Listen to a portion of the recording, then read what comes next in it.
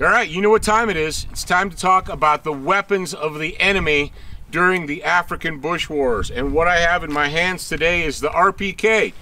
And you say, what does that stand for? And I'm going to tell you this. This is my absolute best Russian accent.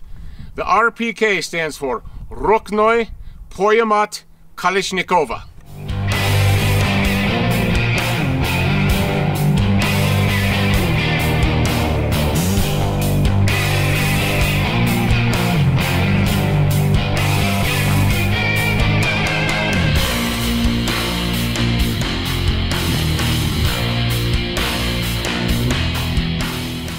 Wow, that was a mouthful, and you're welcome.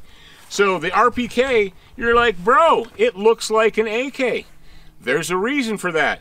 Mikhail Kalashnikov, with the popularity and the success of the original AK-47 and the follow-on AKM, they decided to do a squad automatic weapon, or SAW, to mate with the AK.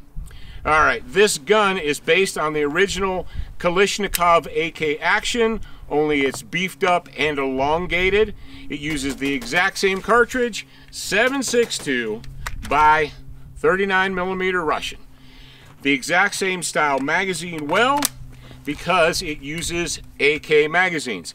Now this magazine right here is the standard 40-round RPK magazine. But if I ran out of these mags, they were all empty, could I reach over and have one of my comrades give me a 30-round AK mag, pop it in here, and go to town? Yes, I could. What is a squad automatic weapon? Well, a squad automatic weapon is obviously an automatic weapon or a light machine gun. Now, the main differences between the RPK and a regular AK, from looking at it, well, you start at the back, you have the club foot stock. This is very common on the standard RPK. Hardwood club foot stock. Then you move up here, you got your carrying handle. Some were made with, some weren't made with them, but this one obviously was. And then up here on the 20-inch barrel, underneath the 20-inch barrel, we have a bipod which folds out. Very robust. They did a fantastic job on these, and they are adjustable. You can loosen them and make them longer, or shorten them down, or whatever you want to do. Very robust, very strong bipod on the RPK. Obviously a heavy barrel.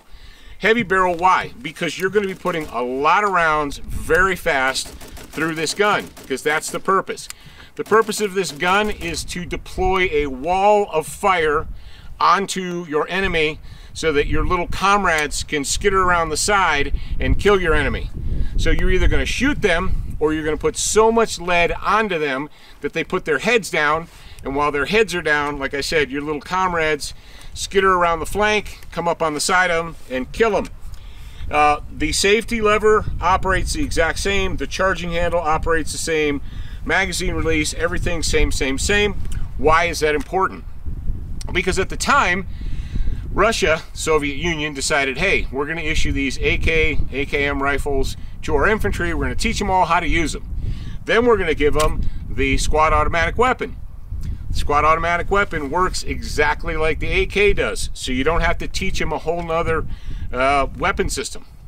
Basically, you say, okay, this one's heavier, it's longer, and it holds more rounds. Over here on this side, I've got a pouch. This is a Chinese pouch, and this Chinese pouch, because the Chinese did, basically, we all understand that the Chinese copied everything the Russians did, right? Russians did the AK, Chinese copied it. Russians did an RPK, Chinese copied it. It's almost like the Chinese never had an original idea in their lives. But over here we've got a pouch for a 75-round drum. The 75-round drum is the standard size drum for the RPK. They do make 100-round drums, but they are a little bit more difficult to find, and they're obviously larger and heavier. And then over here on this side, what I've got is I've got a standard Soviet or Warsaw Pact RPK pouch. Open it up, and it's got 4 slots for 40-round magazines. All right, and then of course on the outside they said, hey, let's just give the RPK gunner a grenade. What do you think? So they put a single grenade pouch on the outside so we could have a grenade. So there we go. It should be obvious to anybody who's looking. You're like, wow, that's a lot of ammo, man. So let's say the RPK gunner started out with a 75 round drum loaded in his gun. He starts out with that, then he's got another pouch over here that has 4 40 rounders, right? So 4 times 40 is 160. 160 plus 75 is how much, kids? 235. And if he had another drum, that would add another 75, so it'd put him up to 300 plus rounds of ammo. And these mags are made of steel. 7.62 ammunition is not light like 5.56. So your RPK gunner had to be a strong dude, because this weighs empty a little bit more than 10, I think around 10, 11 pounds empty. Then I take a 2.5 pound magazine or a 3 pound drum, and these things aren't light. And that doesn't even include water and all the other gear that I'm carrying.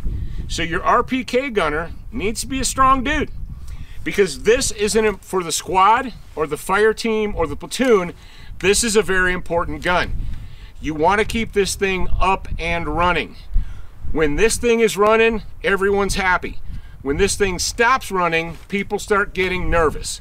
That's one of the reasons that they made it compatible with the AK. Let's say I'm the RPK gunner and we're having a firefight and I burn through all the ammo on me. I yell to Yuri or Mikhail or Sergey next to me, and I'm like, comrade, feed me ammo, bitches. And so they start feeding me ammo, and I start cranking through 30 round magazines, because the squad automatic weapon in the squad, platoon, the fire team, it's the most important one. You want to keep it up and running. Would the Selous Scouts have used these and known how to use these? Yes, absolutely they would.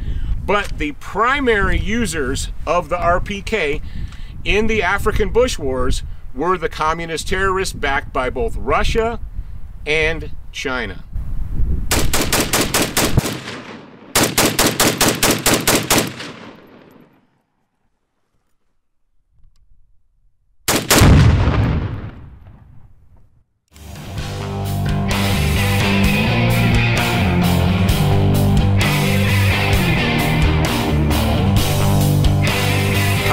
Thanks for watching the video. I really hope that you enjoyed it.